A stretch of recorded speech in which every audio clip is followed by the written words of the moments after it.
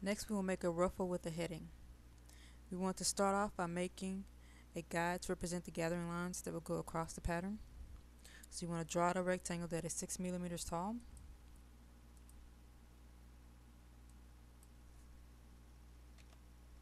And the width can be anything that's wider than your pattern will be.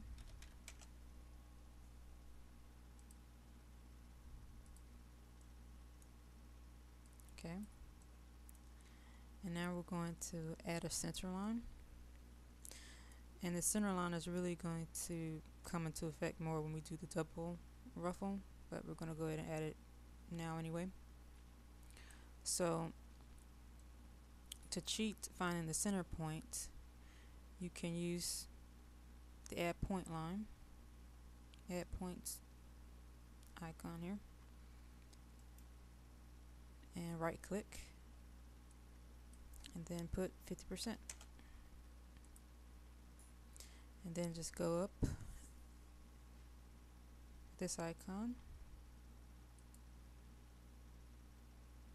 and make a line,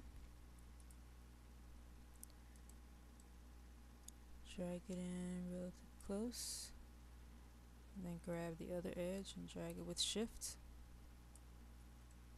By holding shift you can constrain it and make it and keep it straight.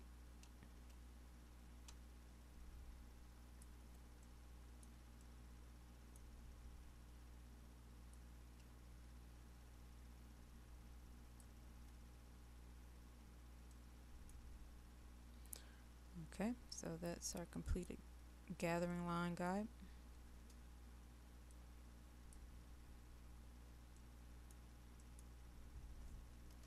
Just going to move it a little more here. Okay. Now we're going to draw a ruffle pattern like we did for the plain ruffle. Just a plain rectangular box.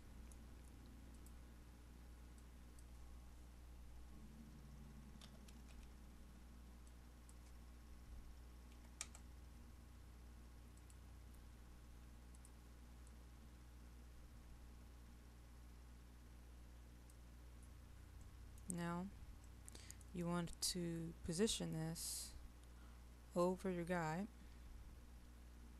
but you want to make sure with this type of ruffle that the top part is the shortest part of the ruffle. So you just put it anywhere like here, just as long as it's, you know, once you get to here it's a double ruffle, so just make it anywhere in here. So line it up, and by having this shorter it maintains the balance of the ruffle. If you had it up here it would be unbalanced, especially on a sleeve or something like that, even though it could look interesting on a collar. But anyway, back to the ruffle. Okay, let's get our internal line drawn on here by just following this edge at the top and this edge at the bottom.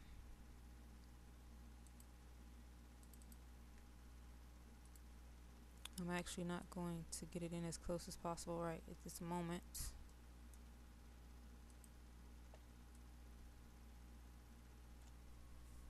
Oops. Dragging the whole thing there. Now hold shift.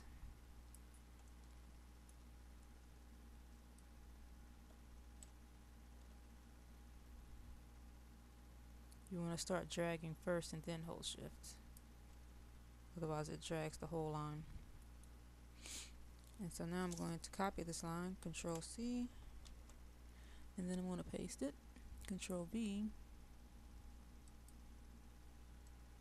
and then I'm going to go back in and make sure they're where they're supposed to be.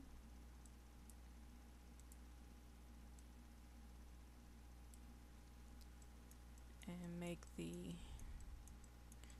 endpoints really snug.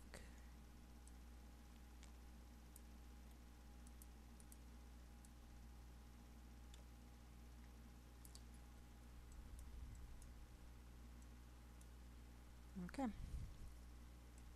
So now we have our internal lines. And I'm actually going to shift click these and pull it down a little bit. I want a little bit more of a heading than that. And I just selected these, holding shift to select both of them, and use the arrow key to push them down. Alrighty. To make the matching lines on the sleeve, we're going to have to just put this guide next to the sleeve, because what will happen is the sleeve was here first, so the guide is going to go on top of it, and that's not what we want to do. So we'll just have to put it to the side of it. And now I'm just moving it with the arrow keys to get it where I want it.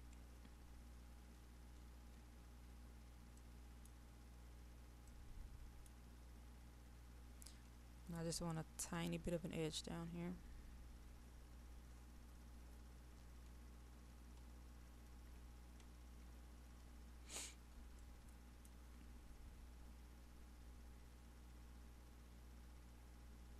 You could go and use this edge if you want to, but I'm going to put it a little bit above the edge. And then we're going to do our internal lines, just like we did before. But this time I'm going to actually, since they're not exactly the same width, I'm going to just make them separately.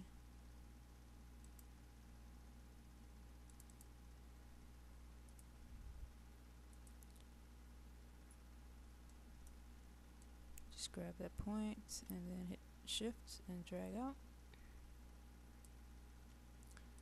Do the same with the other.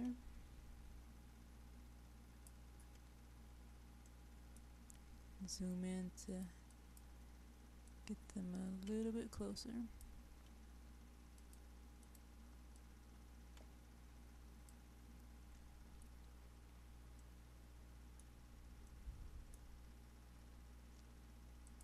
Okay. I'm just going to get rid of the guide for now.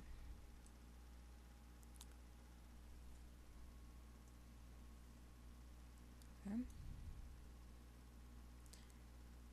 And you want to give these lines a 360 folding angle.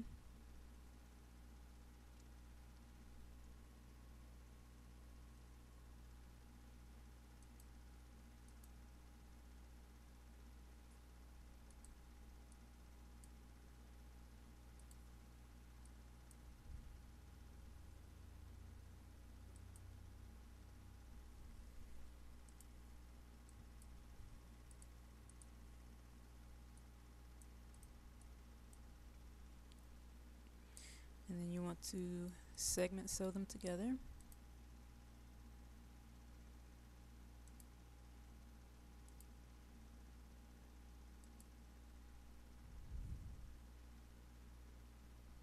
And we're going to arrange them in the cloth window like we did with the plain ruffle.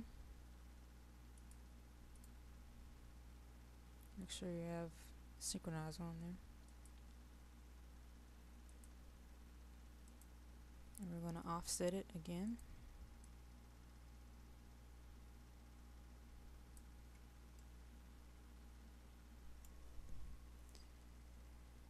Make sure we sew up the edge here.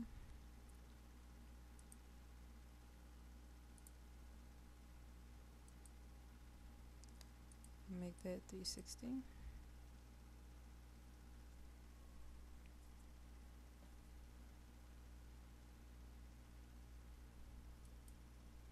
and then simulate.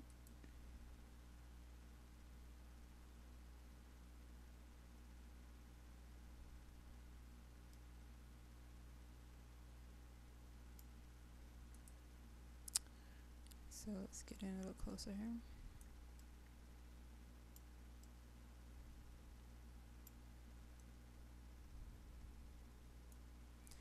Now if you want to get more detail, you'd want to raise the particle distance up to, let's say, 5.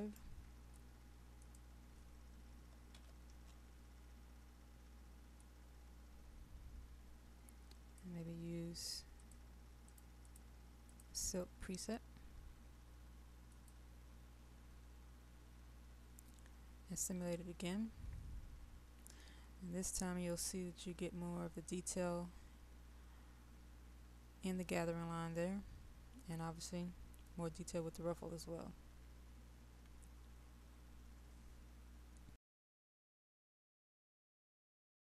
The last straight ruffle type is the double ruffle. The process for making it is similar to the ruffle with the heading. So we start in the exact same way. And we're just going to reuse the model or the pattern that we used in the last tutorial. But we want to add a center line or a center point to this edge so that we can line up our guide and everything else in the center of the ruffle. And we're going to do that the same way we did it in the last tutorial. We're going to right click this edge and pick 50%.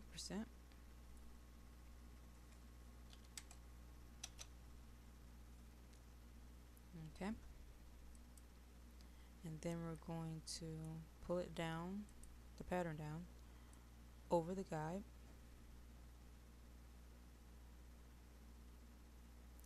And basically what we're trying to do is line up this point with this center line. Alright. And then we want to bring this line down to here and this line down to here.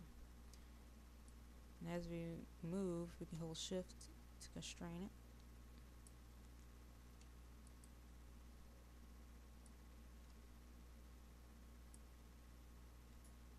Okay. Now we have our gathering lines. Let me just get rid of the guide.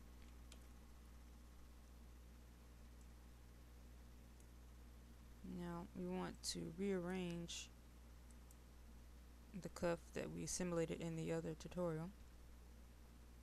So we want to right click the pattern and pick rearrange selected patterns. This is a good way to arrange a single or group of patterns in their default position, and you don't have to resimulate the whole outfit.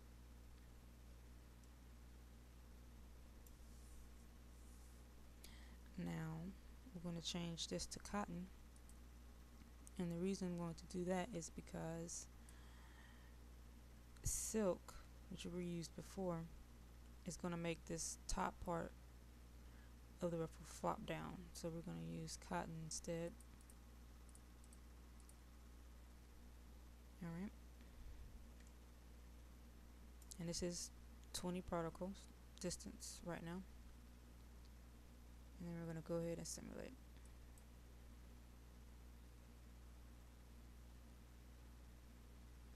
Let it settle a little bit, and if you like what's going on, you can change this to 5 particle distance, and this will bring out, once it simulates, this will bring out the gathering stitches.